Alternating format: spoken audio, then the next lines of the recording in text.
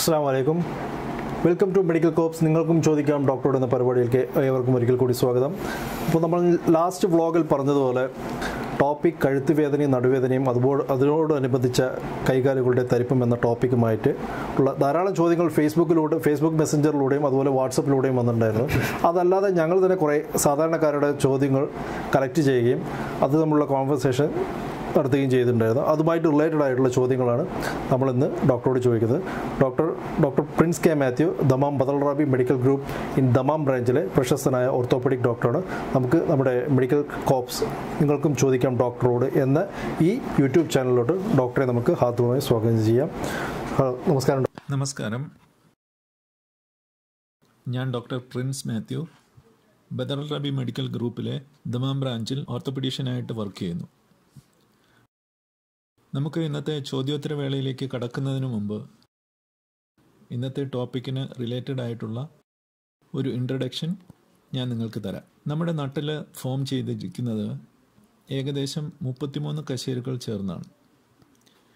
ഇതിൽ മുകളിലെ 7 എണ്ണം സെർവൈക്കൽ സെഗ്മെൻ്റ് എന്നും അതിന് താഴെ 12 കശേരുക്കൾ ചേർന്ന് തൊറാസിക് അല്ലെങ്കിൽ ഡോർസൽ സെഗ്മെൻ്റ് എന്നും അതിനു താഴെ 5 കശേരുക്കൾ ചേർന്ന് ലംബാർ സെഗ്മെൻറ്റും അതിനു താഴെ 5 വലിയ കശേരുക്കൾ കൂടി ചേർന്ന് സേക്രം എന്ന വലിയ ഭാഗവും ഏറ്റവും താഴെയായി 4 കശേരുക്കൾ ചേർന്ന് കോസിക്സ് എന്ന ഭാഗവും ഉണ്ടായിരിക്കുന്നു. ഈ കശേരുക്കൾ തമ്മിൽ കണക്ട് ചെയ്യുന്ന എലാസ്റ്റിക് ബാൻഡുകളെ ലിഗമെൻറ്റ്സ് എന്ന് പറയുന്നു. അതിനു പുറത്തായി നമുക്ക് ചെറുതും വലുതുമായി ധാരാളം മസിലുകളും നട്ടെല്ലിനെ പൊതിഞ്ഞിരിക്കുന്നു. കശേരുക്കളുടെ പുറത്തേക്ക് തള്ളി നിൽക്കുന്ന ഭാഗങ്ങളെ ഒരു ലിവർ പോലെ ഉപയോഗിച്ച് ഈ മസിലുകൾ നമ്മുടെ നട്ടെല്ലിൻ്റെ വിവിധ ദിശകളിലേക്കുള്ള ചലനങ്ങളെ സഹായിക്കുന്നു. ഈ കശേരുക്കളെല്ലാം ഒരു പില്ലറിലെ ബ്ലോക്കുകൾ പോലെ ഒന്നിനു മുകളിൽ ഒന്നായി അടുക്കിയിരിക്കുന്നു. 2 കശേരുക്കളുടെ ഇടയിൽ ഷോക്ക് അബ്സോർപ്ഷന് വേണ്ടി ഡിസ്കുകളും അറേഞ്ച് ചെയ്തിരിക്കുന്നു. നിങ്ങളൊരു സർക്കസ് ടെൻറ്റ് കണ്ടു കാണുമല്ലേ? അതിൽ 2 അല്ലെങ്കിൽ 4 വലിയ തൂണുകൾ കാണാം. അവയെ ബലപ്പെടുത്തുന്നതിനായി റോപ്പുകൾ കൊണ്ട് ബന്ധിച്ചിരിക്കുന്നതും കാണാം. അതുപോലെ നമ്മുടെ നട്ടെല്ലിൻ്റെ സ്റ്റെബിലിറ്റി എന്ന് പറയുന്നത് അതിനെ പൊതിഞ്ഞു നിൽക്കുന്ന മസിലുകളുടെ പവറാണ്. സർക്കസ് ടെൻറ്റിൻ്റെ ഏതെങ്കിലും ഒരു റോപ്പ് ഫെയിൽ ആവുകയാണെങ്കിൽ ആ ടെൻറ്റ് തകർന്നു വീഴുന്നതായി നമുക്ക് കാണാം. എന്ന് പറഞ്ഞതുപോലെ നമ്മുടെ നട്ടെല്ലിന് ചുറ്റുമുള്ള മസിലുകൾക്ക് ബലമില്ലാതെ വരുമ്പോൾ നമ്മുടെ നട്ടെല്ലിന് സ്റ്റെബിലിറ്റി ഇല്ലാതാവുകയും അത് രോഗാവസ്ഥയിലേക്ക് നയിക്കുകയും ചെയ്യുന്നു.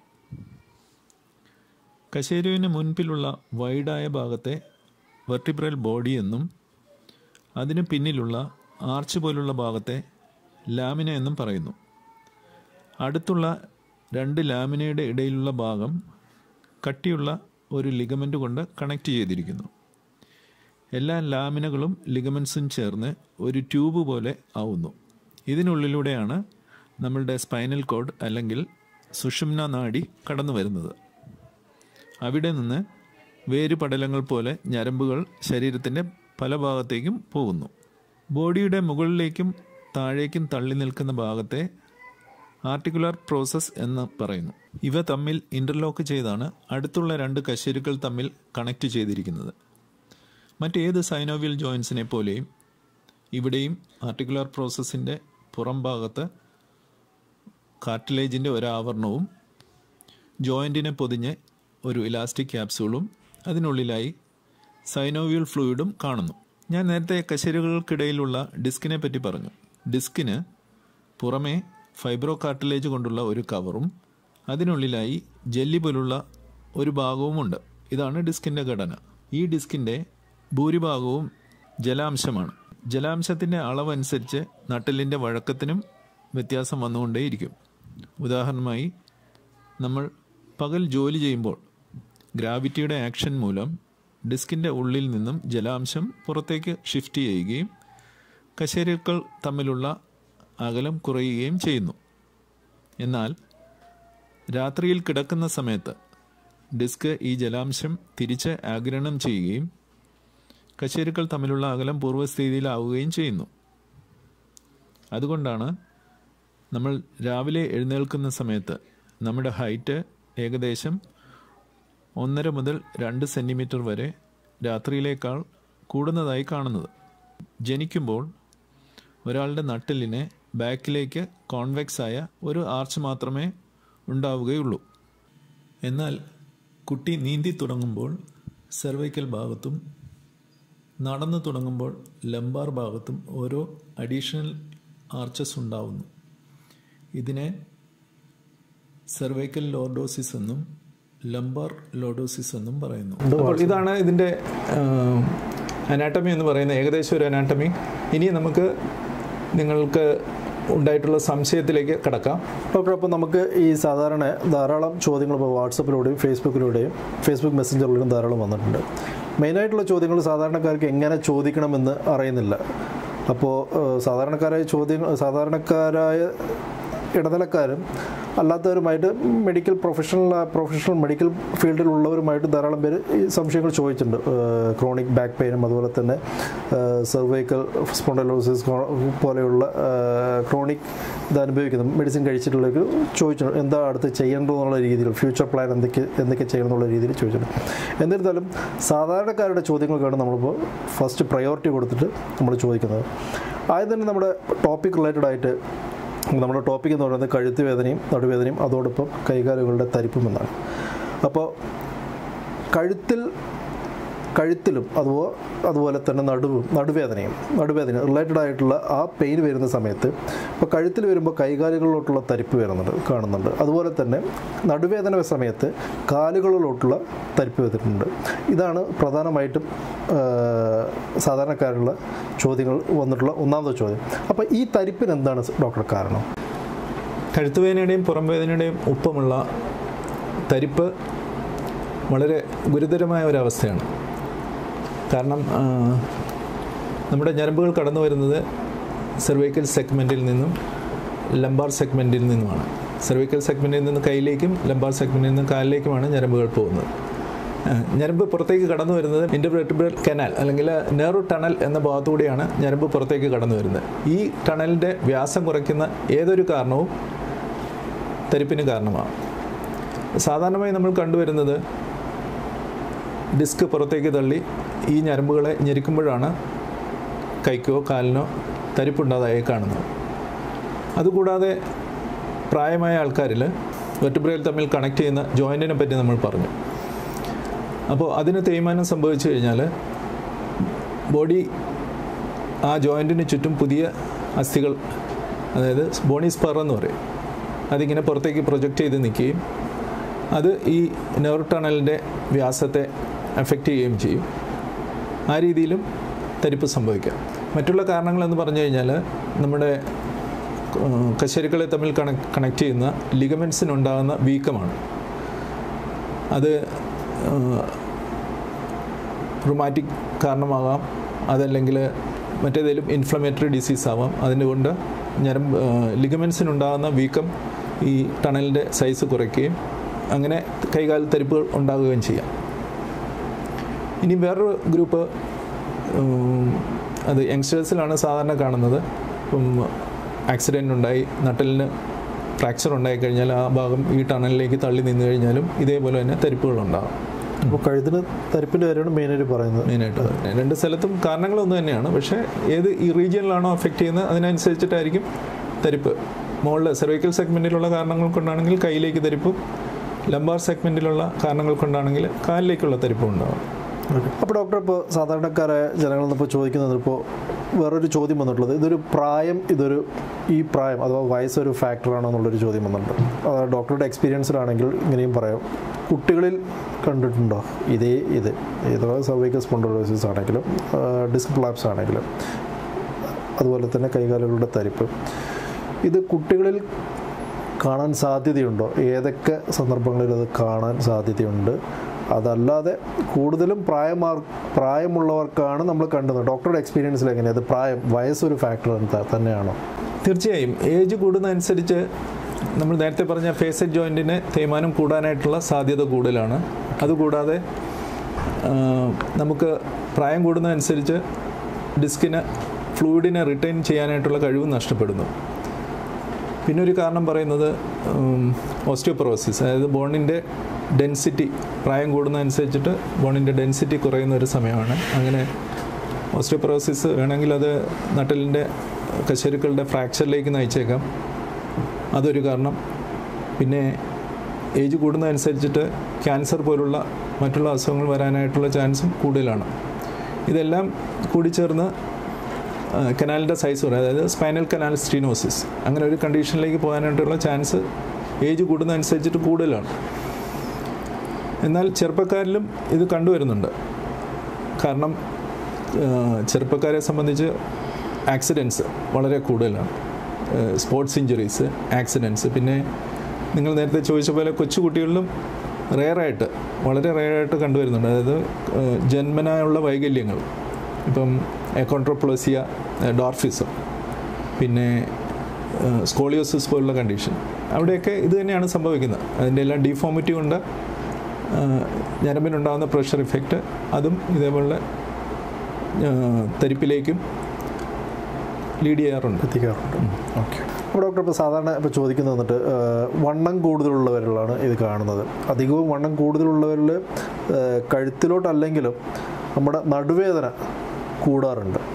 അപ്പോൾ ഈ വണ്ണം കൂടുതൽ അഥവാ ഇപ്പോൾ ഈ ഫാസ്റ്റ് ഫുഡ് കാര്യങ്ങളൊക്കെ ഇങ്ങനെ വണ്ണം കൂടുതൽ കാണുന്നുണ്ട്. കുട്ടികളാണെങ്കിലും മുതിർന്നവരാണെങ്കിലും മെജോറിറ്റി മുതിർന്നവരിലാണ് ഈ പ്രായം കൂടുന്നതിനനുസരിച്ചുള്ള വണ്ണം കൂടുതൽ, അതോടനുബന്ധിച്ചിട്ടുള്ള ബാക്ക് പെയിനും വരുന്നത്. അപ്പോൾ ഈ ഒബസിറ്റി ഒരു ഫാക്ടർ തന്നെയല്ലേ ഡോക്ടർ? അത് തീർച്ചയായും അമിതഭാരം നട്ടലിൻ്റെ ജോയിൻസിന് കൂടുതലായിട്ടുള്ള സ്ട്രെയിൻ കൊടുക്കുകയും അതുമൂലം ജോയിൻസിൻ്റെ തേയ്മാനം സാധാരണയുള്ള ആൾക്കാരെക്കാളും വേഗത്തിൽ സംഭവിക്കുകയും അത് തീർച്ചയായും ഇതേപോലുള്ള ഞരമ്പിൽ പ്രഷർ വരാനായിട്ടുള്ള സാധ്യത കൂടുതലുണ്ടാക്കുകയും ചെയ്യുന്നുണ്ട്. അതുകൂടാതെ അവരുടെ ആഹാരരീതി, ശരിയായിട്ടുള്ള ആഹാരങ്ങൾ, നല്ല രീതിയിലുള്ള സന്തുലിതമായിട്ടുള്ള ഒരു ആഹാരം കഴിക്കാത്തത് കൊണ്ട് ഡെഫിഷ്യൻസി വരാനായിട്ടുള്ള ചാൻസ് വളരെ കൂടുതലാണ്. എസ്പെഷ്യലി കാൽഷ്യം ഡെഫിഷ്യൻസി അങ്ങനെ വന്നു കഴിഞ്ഞാൽ ഓസ്റ്റിയോപൊറോസിസ് അങ്ങനെ വരാനായിട്ടുള്ള സാധ്യത കൂടുതലുണ്ട്. പിന്നെ അമിതഭാരം കൂടുതലുള്ളവർക്ക് ലംബാർ ഏരിയയിലുള്ള ഡിസ്കിൻ്റെ ബൾജ് വളരെ കോമൺ ആയിട്ട് കണ്ടുവരുന്നുണ്ട്. അതും ഇതേപോലെ ഞരമ്പിൽ പ്രഷർ ഇഫക്റ്റ് കൊണ്ടുവന്ന് തരിപ്പും നടുവേദനയും കൂടുതലായിട്ട് ഇങ്ങനെയുള്ളവർ കാണാറുണ്ട്. അത് ശരിയാണ്. അപ്പോൾ ഡോക്ടർ, അടുത്തൊരു ചോദ്യം എന്ന് പറയുന്നത് എല്ല് തേയ്മാനം. ഇതാണ് നമ്മുടെ ടോപ്പിക്. അപ്പോൾ എല്ല് തേയ്മാനം കൊണ്ട് ഉദ്ദേശിക്കുന്നത്, നാടൻ ശൈലിയിൽ എല്ല് തേയ്മാനം കൊണ്ട് ഉദ്ദേശിക്കുന്നത് എന്താണ്? ഒന്ന്. അതുപോലെ തന്നെ സാധാരണക്കാർക്ക് ഇങ്ങനെ പറ്റിപ്പോയി എല്ല് തേയ്മാനം അഥവാ കഴുത്തിലോ നടുവിലോ ആയിട്ടുള്ള ഈ ഡിസ്കുമായിട്ട് റിലേറ്റഡ് ആയിട്ടുള്ള കാര്യങ്ങൾ, പെയിനും അതുപോലെ തന്നെ കൈകാലിലുള്ള തരിപ്പും വന്നതിന് ശേഷം സാധാരണക്കാരോട് തന്നെ സജസ്റ്റ് ചെയ്യുന്ന കാര്യമുണ്ട്, ന്യൂറോയിലോട്ട് കൺസൾട്ട് ചെയ്യണോ അതോ ഓർത്തോയിലോട്ട് കൺസൾട്ട് ചെയ്യണോ എന്നുള്ളൊരു കൺഫ്യൂഷൻ വരാറുണ്ട്. എന്താണ് ഡോക്ടറുടെ അഭിപ്രായം? എന്താണ് ഡോക്ടർ? ആദ്യത്തെ ഭാഗത്തേക്ക് വരാം. അതായത് തേയ്മാനം എന്ന് പറഞ്ഞാൽ പ്രായം കൂടുന്നതനുസരിച്ചിട്ട് പ്രകൃതിയിലെ എല്ലാ ജീവജാലങ്ങൾക്കും എല്ലാ വസ്തുക്കൾക്കും തേയ്മാനം ഉണ്ടാകും. ഉദാഹരണത്തിന് നമ്മളിപ്പോൾ ഒരു മെഷീൻ തന്നെ എടുക്കുകയാണെങ്കിൽ വളരെ നാൾ ഓടിക്കഴിയുമ്പോൾ അതിൻ്റെ ബെയറിങ്ങുകൾക്കൊക്കെ തേയ്മാനം സംഭവിക്കും എന്ന് പറഞ്ഞ പോലെ മനുഷ്യ ശരീരത്തിലും അതേപോലെ തന്നെയാണ് സംഭവിക്കുന്നത്. നമ്മളുടെ നട്ടലിനെ കണക്ട് ചെയ്യുന്ന ജോയിൻസ്, പിന്നെ കശേരുക്കൾക്ക് ഇടയിലുള്ള ഡിസ്കിനും, ഇതിൻ്റെ എല്ലാം, അതായത് ഈ ഫേസഡ് ജോയിൻ എല്ലാ സന്ധികളിലും ഒരു കാർട്ടിലേജിൻ്റെ ഒരു കവറിംഗ് ഉണ്ട് ബോണിൻ്റെ എല്ലാ അഗ്രഭാഗത്ത്. അതുപോലെ തന്നെ ഈ ഡിസ്കിൻ്റെ പുറംഭാഗവും ഒരു ഫൈബ്രോ കാർട്ടിലേജ് കൊണ്ടാണ് കവർ ചെയ്തേക്കുന്നത്. അതിൻ്റെ ഉള്ളിൽ ജെല്ലി പോലുള്ള ഫ്ലൂയിഡുണ്ട്. അപ്പോൾ ഈ പ്രായം ഏറുന്നതനുസരിച്ചിട്ട് ഇതിൻ്റെ എല്ലാം ജലത്തിനെ ആഗിരണം ചെയ്ത് നിർത്താനായിട്ടുള്ള കഴിവ് നഷ്ടപ്പെടും. അപ്പോൾ അതിനുള്ളിൽ ചെറിയ രീതിയിലുള്ള വിള്ളലുകളുണ്ടാവും. ആ വിള്ളലുകളിലൂടെ ഈ ഡിസ്കിൻ്റെ ഭാഗം, ഉള്ളിലുള്ള ജെല്ലി പോലുള്ള ഭാഗം പുറത്തേക്ക് ലീക്ക് ചെയ്യും. അങ്ങനെ അത് ഞരമ്പുകൾക്ക് പ്രഷർ എഫക്റ്റ് ഉണ്ടാക്കും. അതൊരു കാരണം. പിന്നെ ഈ ഫേസഡ് ജോയിൻറ്റുകൾക്കുണ്ടാകുന്ന തേയ്മാനം കൊണ്ട് അതിൻ്റെ സൈഡിലേക്ക് കൂടുതൽ പുതിയ ബോണുകൾ വളരാൻ തുടങ്ങും. അതും നമ്മുടെ ഞരമ്പുകളെ ഞെരുക്കുന്നതിനൊരു കാരണമാണ്. അതുപോലെ തന്നെ ഒരു നാടൻ ശൈലിയുള്ള ഒരു ചോദ്യം, എനിക്ക് അന്ന് ഉണ്ടായൊരു പെയിനായിരുന്നു. എങ്ങനെയാണെന്ന് വെച്ചാൽ ഞാനൊരു ബക്കറ്റിൽ, നല്ല ഹെവി ആയിട്ടുള്ള ബക്കറ്റിൽ വെള്ളം ഉണ്ടായിരുന്നു. അത് പെട്ടെന്ന് പൊക്കുമ്പോൾ എൻ്റെ നടുവൊന്ന് മിന്നിപ്പോയി, അല്ലെങ്കിൽ കഴുത്തുനിന്ന് മിന്നിപ്പോയി, തലയിൽ ഭാരമുള്ള കഴുത്തുനിന്ന് മിന്നിപ്പോയി. പക്ഷെ ആ സമയത്ത് മരുന്ന് കഴിച്ചു, ശരിയായി. പക്ഷേ പിന്നീടാണ് അതിൻ്റെ കുറച്ച് മാസങ്ങൾക്ക് ശേഷം, അല്ലെങ്കിൽ 1 വർഷം 2 വർഷം കഴിഞ്ഞതിന് ശേഷമാണ് ഇതിൻ്റെ പെയിന് വന്നിട്ടുണ്ടായിരുന്നത്. അപ്പോൾ അവർ നാടൻ ശൈലിയിൽ തന്നെ പറയാറുണ്ട്, ഈ തേയ്മാനം എന്നുള്ള രീതിയിൽ തന്നെ നാടൻ ശൈലിയിൽ തന്നെ ഇതുപോലെ തന്നെ പറയാറുണ്ട്. ഞാൻ അന്ന് അങ്ങനെ ചെയ്തിട്ടുണ്ടായിരുന്നു, അതിൻ്റെ വേദനയാണ് ഇപ്പോഴും എനിക്ക് കിട്ടുന്നത്. അങ്ങനെ വരാൻ സാധ്യതയുണ്ടോ? ഇല്ല, അതിനകത്തിപ്പോൾ ഈ തേയ്മാനം എന്ന് പറയുന്നത് പ്രോഗ്രസീവായിട്ട് നടക്കുന്ന ഒരു കാര്യമാണ്. ഓക്കെ, അത് പ്രായം ഏറുന്നതിനനുസരിച്ചിട്ട് അത് കൂടിക്കൊണ്ടേയിരിക്കും. ഒരിക്കലും അത് ഒരു സ്ഥലത്ത് പോയി നിൽക്കത്തില്ല. അങ്ങനെയാണ് അതിൻ്റെ രീതി. ഇപ്പോൾ നേരത്തെ പറഞ്ഞ പോലുള്ള ഇഞ്ചുറി അതൊരു മൈനർ ഇഞ്ചുറി ആയിരിക്കാം, ഒരു സ്ട്രെയിൻ മാത്രമായിരിക്കാം, ഒരു ലിഗമെൻറ്റിൻ്റെ സ്ട്രെയിനോ അല്ലെങ്കിൽ ഒരു മസിലിൻ്റെ സ്ട്രെയിനോ മാത്രമായിരിക്കാം. നമ്മളെന്തെങ്കിലും മരുന്ന് കഴിക്കുന്ന സമയത്ത് അത് സബ്സൈഡ് ചെയ്യാറുണ്ട്. സാധാരണ രീതിയിൽ 2-3 ആഴ്ച അതിൽ കൂടുതൽ എടുക്കാറില്ല അങ്ങനെയുള്ള മൈനർ ഇഞ്ചുറീസ്. ഈ പിന്നെയും തുടർച്ചയായിട്ട് വരുന്നു എന്ന് പറയുകയാണെങ്കിൽ അതെന്തെങ്കിലും സീരിയസ് ആയിട്ടുള്ള കാരണങ്ങൾ കൊണ്ട് എങ്ങനെ തുടർച്ചയായിട്ട് വരത്തുള്ളൂ. ഈ ഒരു സിമ്പിളായിട്ടുള്ള ഒരു സ്ട്രെയിൻ കൊണ്ട് എല്ലാ വർഷവും അല്ലെങ്കിൽ അതേ സമയമാകുമ്പോഴേക്കും വേദന ഉണ്ടാകുന്നെന്ന് പറയുന്നത് അത് ശരിയായിട്ടുള്ള രീതിയല്ല. പിന്നീട് നിങ്ങൾ ചോദിച്ച ഒരു ചോദ്യം, ഇത് ന്യൂറോളജിസ്റ്റിനെ കാണുന്നു, ഓർത്തോപീഡീഷ്യനെ കാണുന്നു.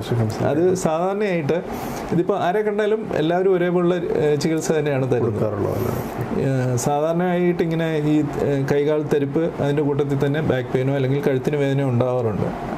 അങ്ങനെയുള്ളപ്പോഴേക്കും എല്ലാവരും ഇത് ബാക്ക് പെയിൻ ഉള്ളതുകൊണ്ട് ഒരു ഓർത്തോപീഡീഷ്യനെ ആയിരിക്കും ആദ്യം കാണുക. അപ്പം ഡോക്ടർ നോക്കി ഇൻവെസ്റ്റിഗേഷൻ നടത്തി അതിപ്പോൾ ഒരു ഡീജനറേഷൻ കൊണ്ട്, ഇപ്പം ജോയിൻസിൻ്റെ ഡീജനറേഷൻ അല്ലെങ്കിൽ ഒരു ഡിസ്ക് ബൾജ് കൊണ്ടുള്ള കാരണം ആണ് എന്ന് ഉറപ്പ് വരുത്തിയാൽ അവിടെ തന്നെ ചികിത്സ ചെയ്യും.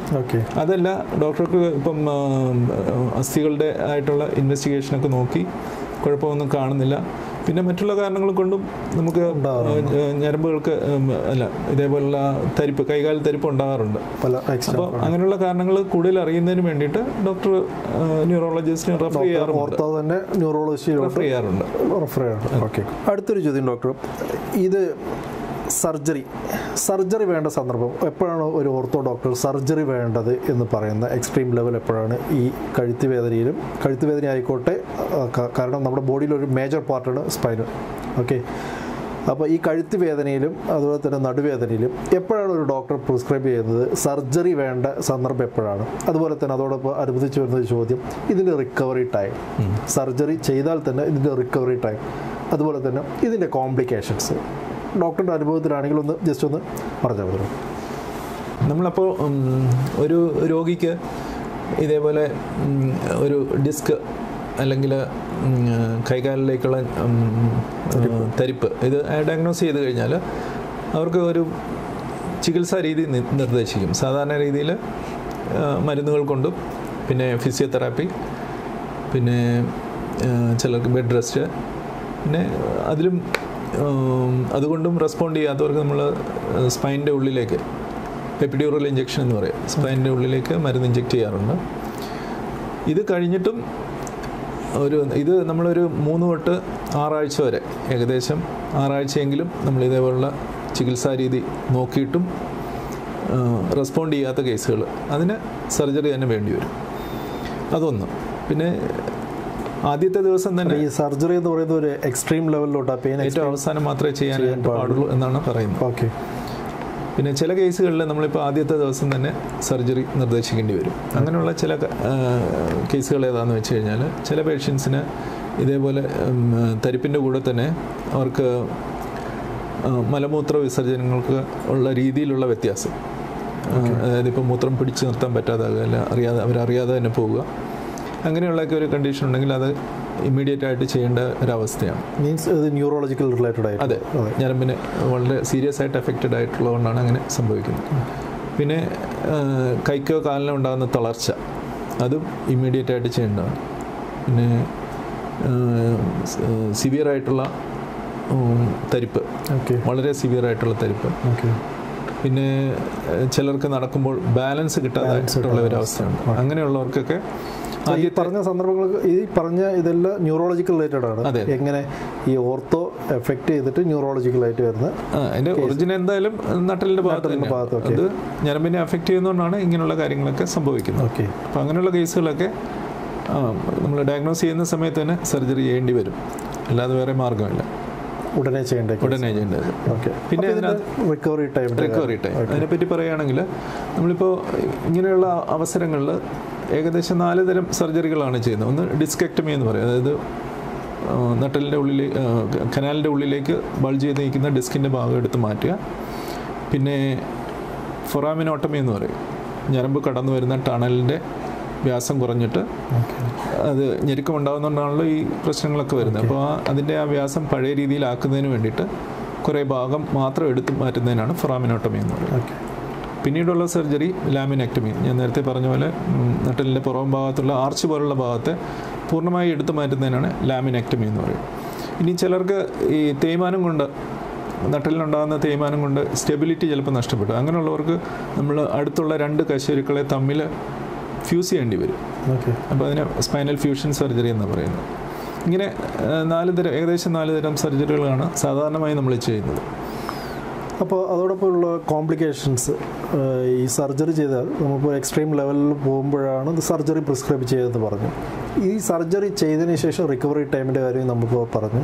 അതുപോലെ തന്നെ ഇത് കൊണ്ടുണ്ടാകുന്ന ഒരു കോംപ്ലിക്കേഷൻസ്, ഈ രോഗി പഴയ അവസ്ഥ, ഈ കോംപ്ലിക്കേഷൻസ് ഈ സർജറി കഴിഞ്ഞതിന് ശേഷം റിക്കവറി ടൈം കഴിഞ്ഞ് പഴയ ഒരു അവസ്ഥയിലോട്ട് തന്നെ തിരിച്ചു പോകുമോ എന്നാണ് സാധാരണക്കാരായ ജനങ്ങൾ ചോദിക്കുന്നത്.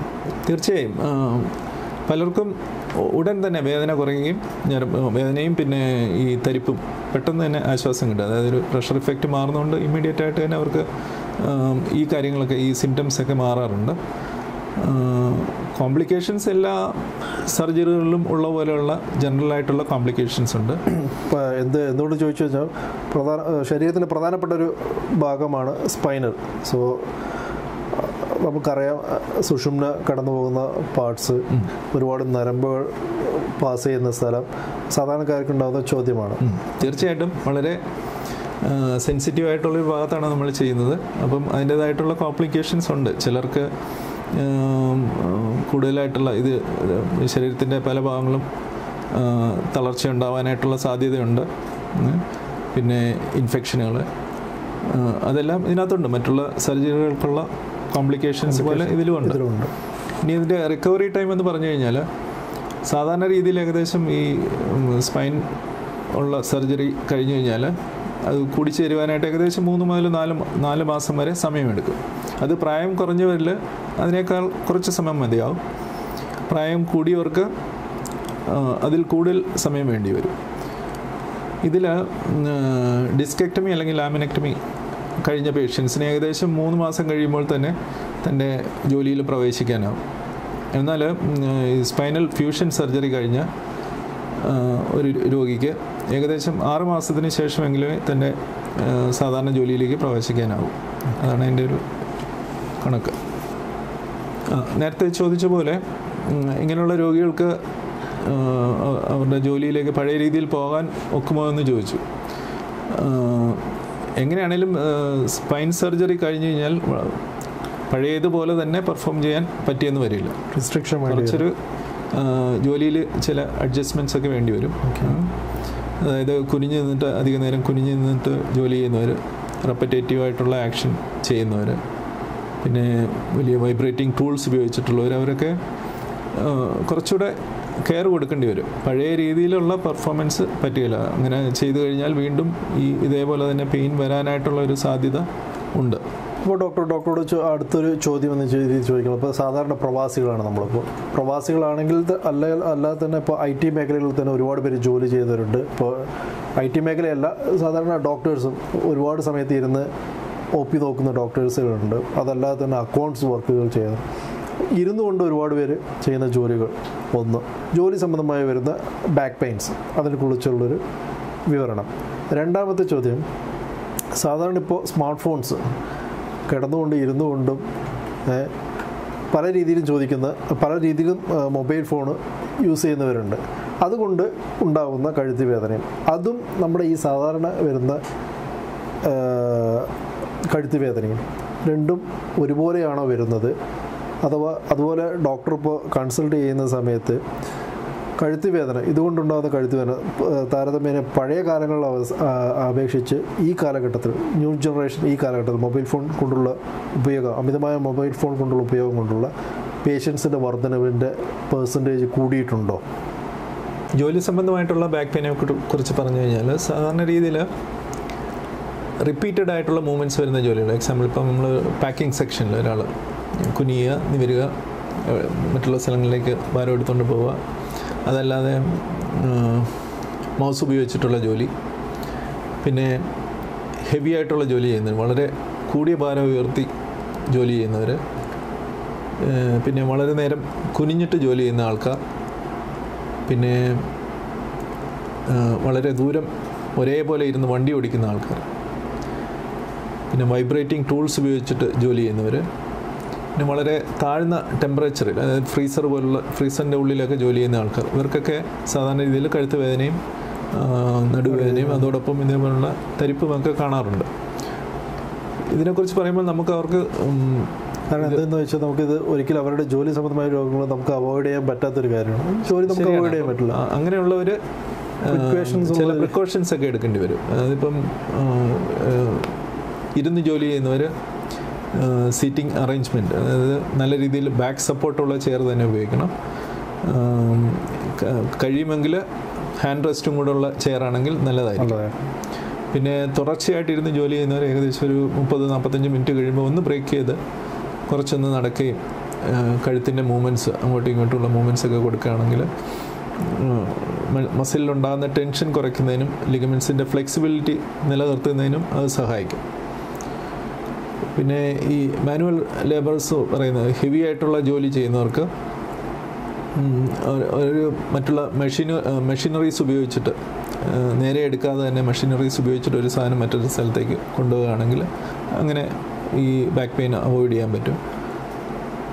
അത് തന്നെ നമ്മളിപ്പോൾ കുനിഞ്ഞ് എന്തെങ്കിലും സാധനങ്ങൾ എടുക്കണമെങ്കിൽ തന്നെ അത് ബോഡിയോട് ചേർത്ത് വെച്ചിട്ട്, മുട്ട് മടക്കി നിലത്തിരുന്ന് എടുക്കേണ്ട സാധനം ബോഡിയോട് ചേർത്ത് വെച്ചിട്ട് എഴുന്നേൽക്കുകയാണെങ്കിൽ ബാക്കിന് അത്രയേറെ ആയാസം കുറഞ്ഞിരിക്കും. അങ്ങനെ അഡ്ജസ്റ്റ്മെൻറ്റ്സ് ചെയ്യാം. പിന്നെ ഈ ഫ്രീസർ പോലുള്ള തണുപ്പ് കൂടുതലുള്ള സ്ഥലങ്ങളിൽ ജോലി ചെയ്യുന്നവർ പ്രൊട്ടക്റ്റീവായിട്ട് അവർക്ക് ജാക്കറ്റ് പോലെ എന്തെങ്കിലും ഉപയോഗിച്ചിട്ട് ജോലി ചെയ്യുകയാണെങ്കിൽ അങ്ങനെയുള്ള രീതിയിലുള്ള ബാക്ക് പെയിനൊക്കെ നമുക്ക് അവോയ്ഡ് ചെയ്യാനായിട്ട് സാധിക്കും. പിന്നെ പലർക്കും ഇതേപോലെ പാൻറ്റിൻ്റെ പോക്കറ്റിൽ വാലറ്റ് വെച്ചിട്ട് ഇരുന്നുകൊണ്ട് ജോലി ചെയ്യുന്നവർക്ക് അതിൻ്റെ പ്രഷർ ഇഫക്റ്റ് ഉണ്ട് ഞരമ്പിലേക്ക് ഡയറക്റ്റായിട്ട്, അല്ലെങ്കിൽ ഞരമ്പ് കടന്നു വരുന്ന ഭാഗത്തുള്ള മസിലിന് നീര് വന്നിട്ട് പെയിൻ വരാറുണ്ട്, തരിപ്പ് വരാറുണ്ട്. അപ്പോൾ അങ്ങനെയുള്ള മൊബൈലോ അല്ലെങ്കിൽ ഹെവി ആയിട്ടുള്ള വാലറ്റോ അങ്ങനെയൊക്കെ പോക്കറ്റിൽ വെച്ചിട്ട് വർക്ക് ചെയ്യാതിരിക്കുകയാണെങ്കിൽ അങ്ങനെയുള്ള കാര്യങ്ങൾക്കൊക്കെ നമുക്ക് അവോയ്ഡ് ചെയ്യാൻ പറ്റും. പിന്നീട് ഒരു കാര്യം നിങ്ങൾ പറഞ്ഞത് മൊബൈൽ യൂസ്, ഇന്നത്തെ പുതിയ കാലത്തിൻ്റെ ഒരു പ്രത്യേകതയാണ്. അത് വളരെ ശരിയാണ് പറഞ്ഞത്. ഇതിൻ്റെ പലരോടും നമ്മൾ അന്വേഷിക്കുമ്പോഴേക്കും അവരുടെയൊക്കെ ഹിസ്റ്ററി എടുക്കുന്ന സമയത്ത് പലരും മൊബൈൽ അമിതമായിട്ട് യൂസ് ചെയ്യുന്ന ആൾക്കാരാണ്. ഇരുന്നുകൊണ്ടും കിടന്നുകൊണ്ടും. അല്ല, ഈ പറയുന്ന ഞാനാണെങ്കിലും ഡോക്ടർ എല്ലാവരും അഡിക്റ്റഡ് ആണ്. പക്ഷേ അതിന് കാര്യമുണ്ട്, നമ്മൾ നോക്കുന്നതിന് കുഴപ്പമില്ല, പക്ഷെ അതിനൊരു പ്രത്യേക ആംഗിൾ, നമ്മൾ പൊസിഷൻ കറക്റ്റായിരിക്കണം.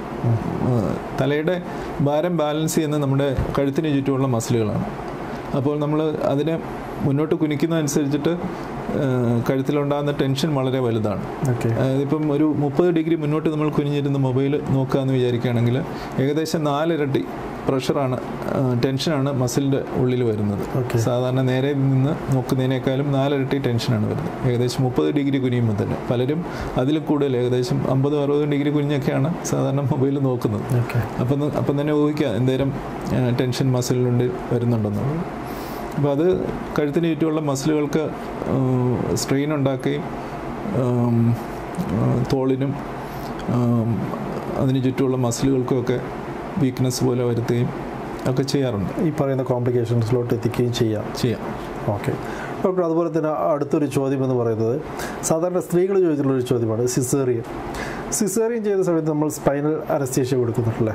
ആ സ്പൈനൽ അനസ്തേഷ്യ കൊടുത്തപ്പോൾ ആ സമയത്തുള്ള ഒരു പെയിൻ കഴിഞ്ഞതിന് ശേഷം കുട്ടി വലുതാണെങ്കിൽ കുട്ടി വലുതായി കഴിഞ്ഞാൽ പോലും ഒരു 6 വയസ്സ് 7 വയസ്സ് ആ വേദന ഇപ്പോഴും അവർക്ക് അങ്ങനെ തന്നെ അതുപോലെ തന്നെ പെർസിസ്റ്റ് ചെയ്തിരിക്കുന്നുണ്ടെന്നുള്ളൊരു ചോദ്യം വന്നിട്ടുണ്ട്.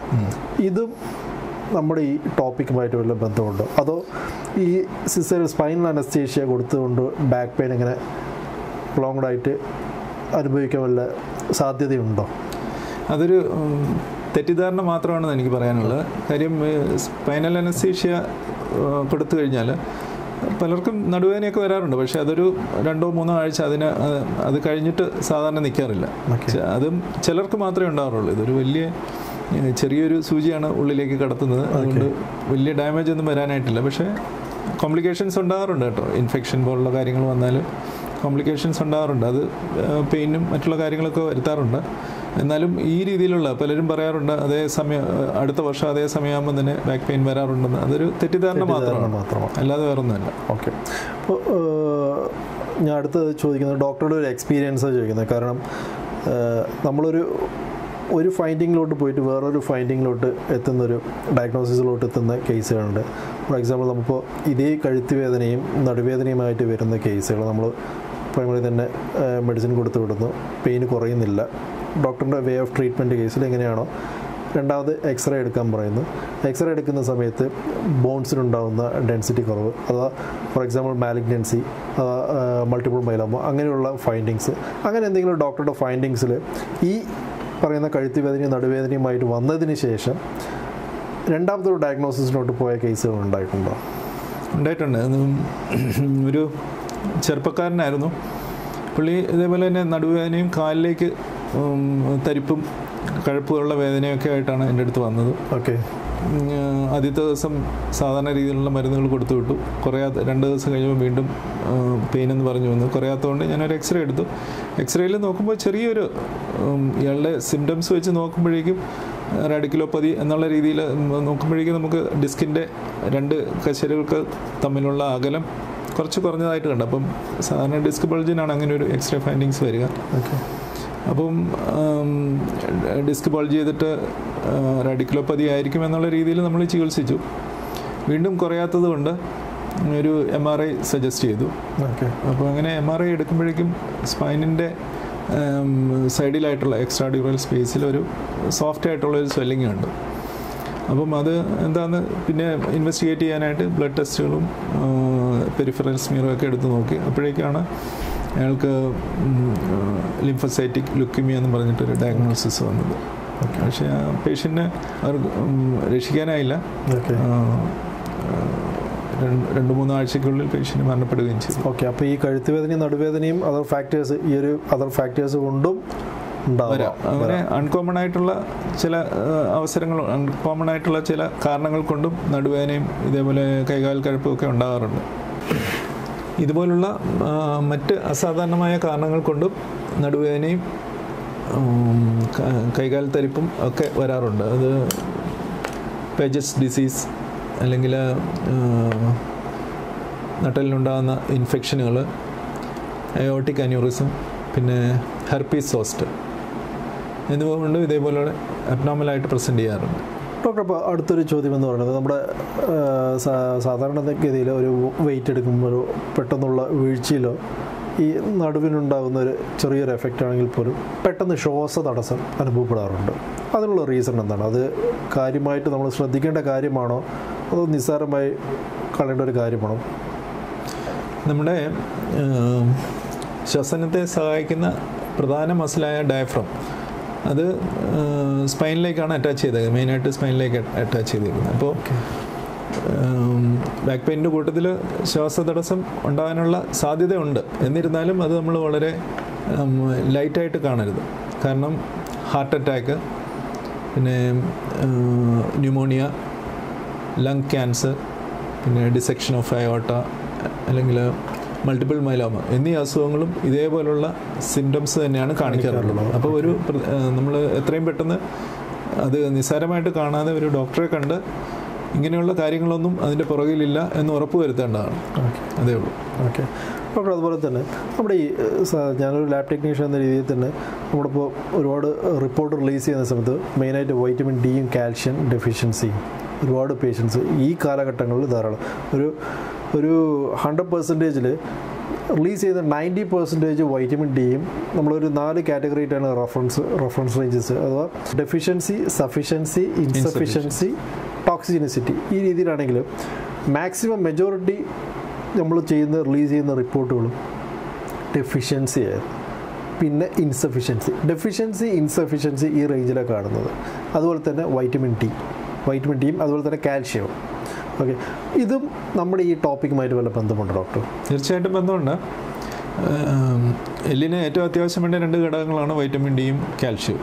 അപ്പം അതിൻ്റെ ഡെഫിഷ്യൻസി തീർച്ചയായിട്ടും ബോണിൻ്റെ മെറ്റബോളിസത്തെ അഫക്റ്റ് ചെയ്യും, പിന്നെ അതിൻ്റെ സ്ട്രെങ്ത്തിനെ അഫക്റ്റ് ചെയ്യുകയും ചെയ്യും. സാധാരണ രീതിയിൽ ഓസ്റ്റിയോപൊറോസിസ് എന്ന കണ്ടീഷനിലേക്കാണ് സാധാരണ പോകുന്നത്. അപ്പോൾ അത് നേരത്തെ പറഞ്ഞല്ലോ, നടുവേദനയുടെ ഒരു കാരണമായിട്ട് നമ്മൾ ഓസ്റ്റിയോപൊറോസിസ് പറഞ്ഞു. അങ്ങനെ അഡ്വാൻസ് ചെയ്ത് കഴിഞ്ഞാൽ ഫ്രാക്ചർ ഉണ്ടാകുകയും അത് കൊളാപ്സിലേക്ക് പോവുകയും പിന്നെ ഞരമ്പുകളിലേക്കുള്ള ഞെരുക്കത്തിലേക്ക് പോവുകയൊക്കെ ചെയ്യും. ഓക്കെ, അപ്പോൾ അത് തീർച്ചയായിട്ടും ഇത് തമ്മിലുള്ളൊരു ബന്ധമുള്ള ഒരു ഘടകം തന്നെയാണ്. Okay, vitamin D, calcium. Okay, അതുപോലെ തന്നെ വേറൊരു ചോദ്യം, നാട്ടിൽ നിന്ന് വന്ന ഒരു ചോദ്യമാണ്. ഒരു വേ ഓഫ് ട്രീറ്റ്മെൻറ്റ് എങ്ങനെയെന്ന് ചോദിച്ചാൽ, ഒരു ഓർത്തോ ഡോക്ടറെ പോയി കാണുന്നു, അല്ലെങ്കിൽ ഒരു ന്യൂറോളജിസ്റ്റിനെ പോയി കാണുന്നു. ഫസ്റ്റ് കൺസൾട്ടേഷനിൽ തന്നെ അവർ MRIയിലോട്ട് പ്രിസ്ക്രൈബ് ചെയ്യുന്ന കേസുണ്ട്. MRI ഫസ്റ്റ് എഴുതി കൊടുക്കാറുണ്ട്. എന്താ ഡോക്ടർ ഇതിൻ്റെ സത്യാവസ്ഥ എന്താണ്, ഫ്രാങ്കായിട്ട് പറയുന്നത്? പലപ്പോഴും നമ്മൾ നടുവേദന കാണുന്ന സമയത്ത് ഒരു നല്ല ക്ലിനിക്കൽ എക്സാമിനേഷനിലൂടെയും അല്ലെങ്കിൽ സിമ്പിളായിട്ടുള്ള ഒരു എക്സ്റേയിലൂടെയും നമ്മൾ ഈ പറഞ്ഞ കാര്യങ്ങൾ, ഈ ഒരു ഡിസ്ക് ബൾജോ അല്ലെങ്കിൽ ഓസ്റ്റിയോപൊറോസിസ് അങ്ങനെയുള്ള കാര്യങ്ങളൊക്കെ നമുക്ക് ഒരു എക്സ്റേ കൊണ്ട് തന്നെ ഡയഗ്നോസ് ചെയ്യാവുന്നതേ ഉള്ളൂ. അപ്പം ഇങ്ങനെയുള്ള വലിയ ഇൻവെസ്റ്റിഗേഷനൊക്കെ ആദ്യം ഒരു പേഷ്യൻസിനെ അതിൻ്റെ വേണ്ട രീതിയിലുള്ള മരുന്നുകൾ കൊടുത്തിട്ട് പിന്നെ അത് ഫലിക്കാതെ വരുമ്പോൾ മാത്രമേ നമ്മൾ വലിയ രീതിയിലുള്ള ഇൻവെസ്റ്റിഗേഷനിലേക്ക് സാധാരണ പോകാറുള്ളൂ. ഓക്കെ, അപ്പോൾ ഡോക്ടറിൻ്റെ വേ ഓഫ് ട്രീറ്റ്മെൻറ്റ് അഥവാ അതിനോടൊപ്പം അനുബന്ധിച്ച് വരുന്ന ചോദ്യം, നമുക്കൊരു കൺക്ലൂഷൻ എന്ന രീതിയിൽ തന്നെ നമുക്കത് പറയാം. ഈ ഒരു ഇതിൻ്റെ ടോപ്പിക്കിൻ്റെ ഒരു എൻ്റെ എന്നുള്ള രീതിയിലുള്ള തന്നെ ഒരു തുടക്കം. ഒരു പേഷ്യൻസിന് ഈ പറയുന്ന നമ്മുടെ ടോപ്പിക്കിലുള്ള കഴുത്ത് വേദനയും നടുവേദനയും വന്നു, അതോടൊപ്പം കൈകാലുകളുടെ തരിപ്പും, അവർ ആദ്യം ചെയ്യേണ്ടത് എന്താണ്? ഒന്നാമത്തേത്. പിന്നെ ഈ പേഷ്യൻസ് ക്രോണിക് പേഷ്യൻസ് ആയിരിക്കാം, അധികവും വരുന്ന കഴുത്ത് വേദനയായിക്കോട്ടെ, നാടൻ ശൈലി പറയുക കഴുത്തിലെ എല്ല് തേയ്മാനമായിക്കോട്ടെ, നടുവിലെ എല്ല് തേയ്മാനമായിക്കോട്ടെ, അതോടനുബന്ധിച്ച് വരുന്ന കൈകാലുകളുടെ തരിപ്പായിക്കോട്ടെ, ഇവർ കഴിക്കുന്ന മെഡിസിൻസ് ക്രോണിക്കായിട്ട് മെഡിസിൻസ് കഴിക്കുന്നുണ്ട്. പക്ഷേ ഇതിൻ്റെ സൈഡ് എഫക്റ്റ്, പാർശ്വഫലങ്ങൾ ഉണ്ടോ? എന്ത് ചെയ്യണം എന്നാണ് ചോദ്യത്തിൻ്റെ ആദ്യത്തെ ഭാഗത്തേക്ക് നമ്മൾ ട്രീറ്റ്മെൻറ്റിനെ പറ്റി നേരത്തെ തന്നെ പറഞ്ഞു കഴിഞ്ഞു. ഇങ്ങനെ ഒരു കണ്ടീഷൻ ഡയഗ്നോസ് ചെയ്ത് കഴിഞ്ഞാൽ ഏകദേശം 2-3 ആഴ്ചത്തേക്ക് ഈ രോഗികൾ മരുന്ന് കഴിക്കേണ്ടതായിട്ട് വരും. അപ്പോൾ അത് എത്രയും കുറച്ച് കഴിക്കാമോ, അവർക്ക് വേദന സഹിക്കാവുന്നതാണെങ്കിൽ പുറമേയുള്ള ഹോട്ട് ഫെർമെൻറ്റേഷൻ അല്ലെങ്കിൽ ഐസ് പാക്ക് അങ്ങനെ എന്താണെന്ന് വെച്ചാൽ ഡോക്ടർ അഡ്വൈസ് ചെയ്ത രീതിയിലുള്ള കാര്യങ്ങൾ നോക്കുക, അല്ലെങ്കിൽ ഫിസിയോതെറാപ്പി. മരുന്നുകൾ കഴിവതും കുറച്ച് കഴിക്കാനായിട്ട് ശ്രമിക്കുന്നതാണ് എപ്പോഴും നല്ലത്. അപ്പോൾ അങ്ങനെ നോക്കി 3 ആഴ്ച അല്ലെങ്കിൽ 4 ആഴ്ച മരുന്ന് കഴിച്ച് നോക്കി കുറയുന്നില്ലെങ്കിൽ അതിൻ്റെ അടുത്ത സ്റ്റെപ്പ് എന്താണെന്ന് വെച്ചാൽ അത് ചെയ്യാനായിട്ട് ശ്രമിക്കുക.